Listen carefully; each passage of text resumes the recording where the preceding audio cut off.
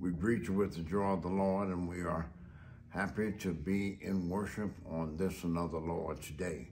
On this second Sunday in February, we celebrate Founders Day for the African Methodist Episcopal Church.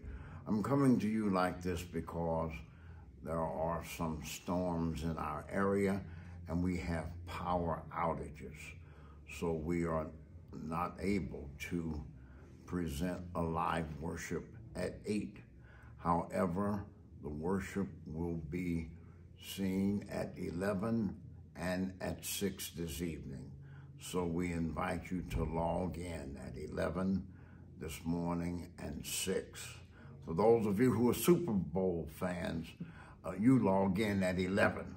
For those of us who are not particular Super Bowl fans, we might do them both. We're happy to have as our speaker, Reverend Kimberly McMichael, who is the presiding elder of the Macon East District of the Macon, Georgia Conference.